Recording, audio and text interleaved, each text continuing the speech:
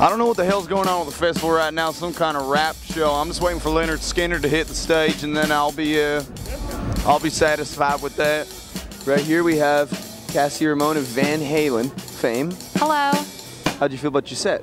Oh, it was awesome. Girls, topless.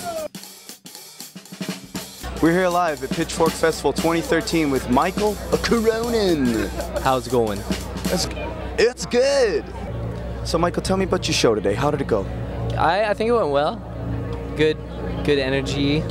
The sun was going down, so it was a little cooler. Kind of sexy. Yeah, it was dusk. I've actually read online that some people describe your music as sexy dusk. Really? Yeah. Well, I've read the same thing about you, actually. That's weird. Who this year, Mikal, are you excited to see at the big fest? I was excited to see DeMarco. That was fantastic. That guy is such a little bitch, man. Hey, look good on the Jumbotron. That was great.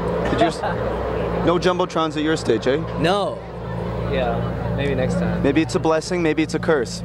Only time will tell. I don't know, nobody wants to Jumbotron our faces. Well, although I did see you on the Jumbotron last year playing with Ty Segall. But I didn't actually see the Jumbotron in the flesh, I saw it on YouTube.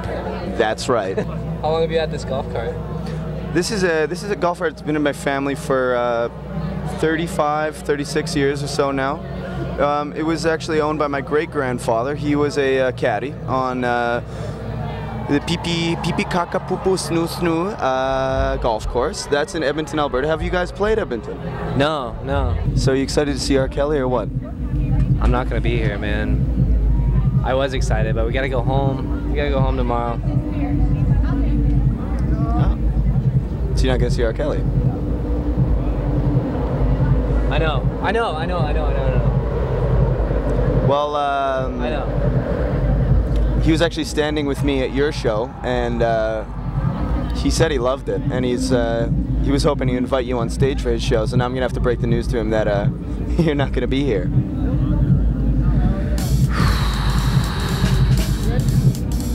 Pick up Mac DeMarco Ruby Schlong on iTunes. iTunes only $7.99.